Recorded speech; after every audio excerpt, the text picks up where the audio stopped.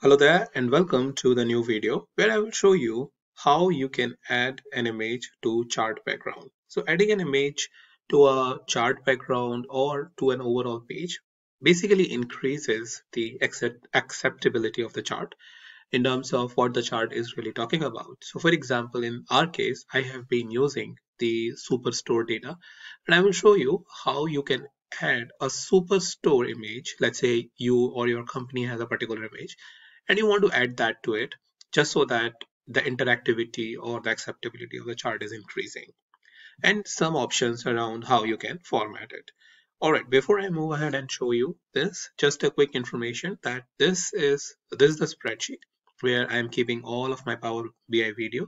Is something you can find it in the description, and with the help of that you can search any video very quickly, as you can see, based on your requirement, and jump to that video using the links provided in the column B.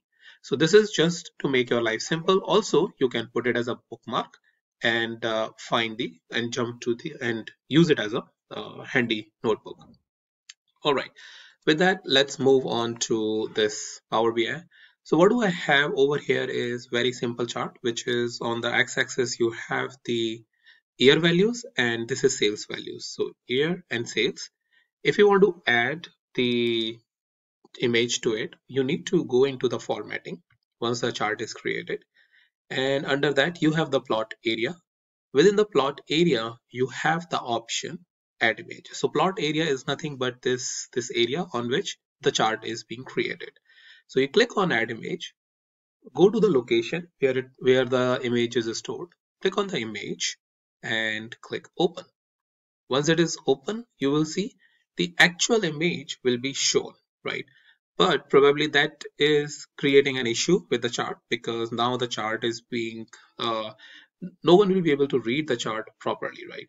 So what we can do is we can increase the transparency to somewhere around 80%, and that way the chart the background image will look like an image which is in the background and washed out image, or you can even experiment that like 85%, or I don't know, even 90%,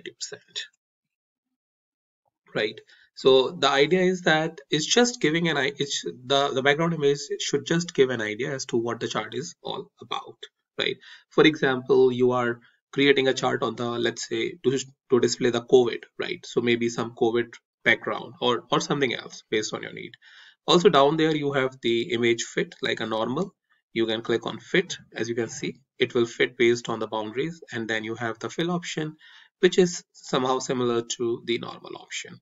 But these are the three different options that has been given to fit your image. So that's mainly I wanted to show you very quickly as to how you can do that and make your chart more interactive. That's about it, and I'll meet you in the next video with a new topic.